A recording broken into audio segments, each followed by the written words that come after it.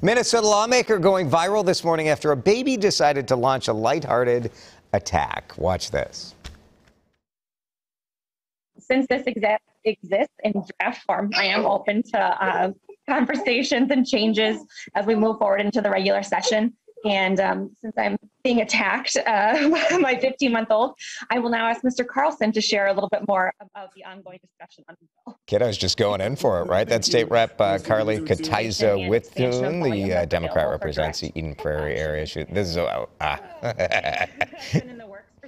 look how happy the kid is, right? Getting the nose. This is a House Committee virtual meeting. Baby decided they just, on that guest appearance.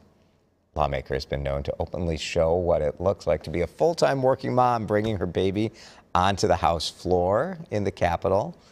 She's a mom of 4. And you know what? I mean, we've all played that game with our little kids, like grabbing their nose, and that kid was just getting back.